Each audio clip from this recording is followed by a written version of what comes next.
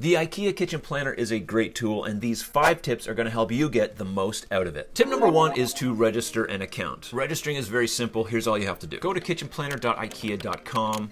I'll put a link to that in the description below. Go to create a profile or log in, create account. Go through all of this stuff here, which is very simple. You don't have to sign up for their emails and anything like that. I don't, and I don't get any emails from IKEA. It's really great. They don't bother me with spam at all, which I really appreciate. Click continue, you get an email verification, and you're set up, you're good to go. It only takes a few minutes, it's very simple. Yes, you can design a kitchen without doing this, but here's the benefit to registering a username. It allows you to save the project that you're working on. Instead of going through the time to design your kitchen only to end up maybe having to leave, or your computer crashes, or something else comes up that you have to leave that computer, you'll lose that design. And if it's not saved, you can't go back and edit it later. And once your project is saved, it's in their system for 365 days. Placing cabinets is the whole point of the IKEA Kitchen Planner. You want to put cabinets on the floor plan and design your kitchen. Here's a trick to making this work right for you. When you're dragging the cabinet and you see that green highlighted area, if you hold the cabinet in place until that green highlight goes away,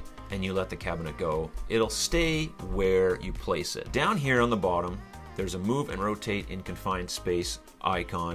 If I select that, I'm now able to take this cabinet and rotate it 90 degrees. I can easily move it over next to this cabinet, wait for the highlight to go away, and let it go. Doing this little step will help you to move cabinets exactly where you want them. Even if the planner is trying to tell you, no, we want to put this somewhere else, you can override that using this little trick. Elevation view is a great way to work when designing a kitchen, and you can do it like this in the IKEA Kitchen Planner. Hit this half circle arrow, which is switch top / front, brings up this 2D image of the wall you're working on with a grid overlaid on it, which can be very useful. These features here are locked when you are in 3D line view or 3D dimensional view. The navigation of these particular views is a little bit different. When I switch to the 2D elevation view, I now can pan left or right. I can zoom in exactly on the cabinet that I'm looking for, and I can really get detailed with my design. To get out of this view, you just select that again. It goes back to your overhead floor plan.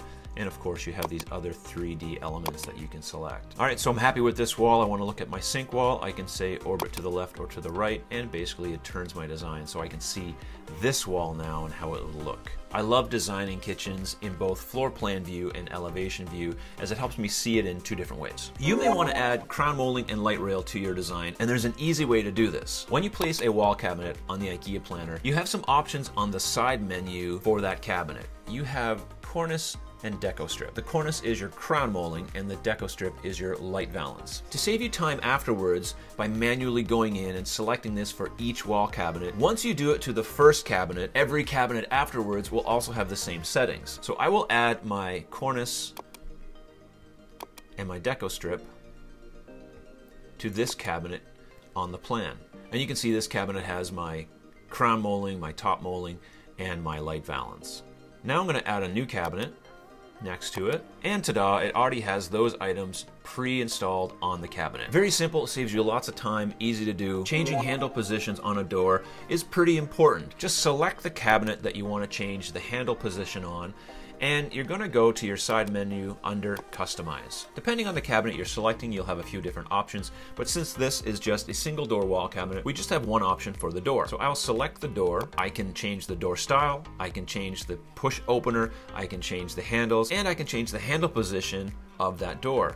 I'll hit change, and it gives me these options: center, left horizontal, left vertical, and on and on. Well, I want a left vertical handle so that it matches this handle, opens up to the right the way I want it to. Very simple to do, now you know. All right, one bonus tip for you when you're dealing with appliances. Under the Appliances tab, you can see all the list of appliances that you can use with IKEA, but maybe I have a 36-inch gas range, not a standard 30. How do I go about putting that in the floor plan? It's quite easy. We go down to Existing Appliances. Once we select Existing Appliances, we get this menu down below, and I want to use a resizable range. So it gives you basically a placeholder that you can change the size of on your floor plan. You can select its height, its width. We're going to make it 36 inches because we want it larger. Its depth is fine.